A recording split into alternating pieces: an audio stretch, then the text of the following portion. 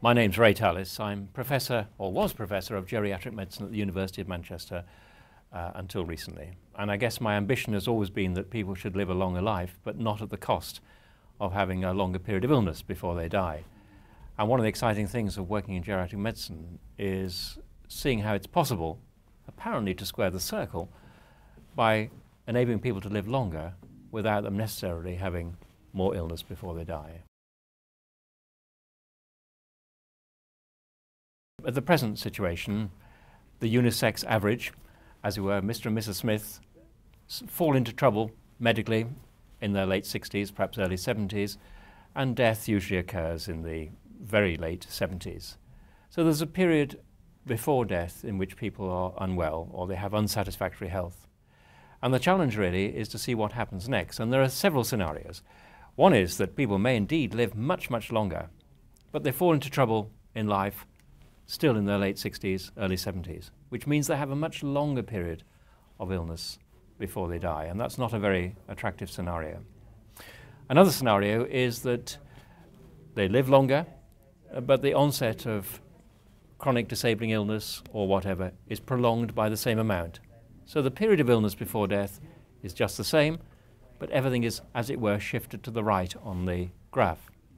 The most attractive scenario is where people live a modest amount longer, but the onset of serious disabling illness is postponed to a much greater degree. So there's only a very short period of illness before death. This is a model that was put forward 30-odd years ago by an American called Fries. It's the model that he described as that of the compression of illness or compression of morbidity before death model. And that's the one I find most attractive, particularly in relation to myself.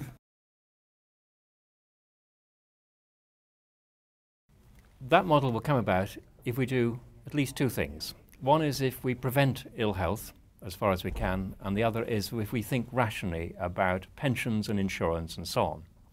And these are things that can actually be relevant to younger people. Right from early life, you can do things to ensure you don't fall victim towards the end of your life to things like strokes and other disabling conditions. For example, not smoking, controlling drinking, having an appropriate diet, taking plenty of exercise, and so on and so forth. Everybody knows all these things, but it's actually quite difficult to act on what one knows, but it's very important to do so right from the beginning.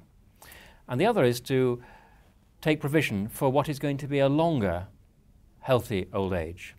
And that means that, unfortunately, you're going to have to pay a little bit more into your pensions, and you may indeed have to start, be able to take your pension or begin as a pensioner rather later in life. There's some things I'm very enthusiastic about and some things I'm less enthusiastic about. The things I'm enthusiastic about are about the use of information technology, as it were, to wire in older people to the big conversation, so they are not excluded. And that includes, obviously, the use of the internet, the use of various forms of electronic communication. And I think older people can particularly benefit from that, particularly if they are, for example, immobilized or housebound or whatever.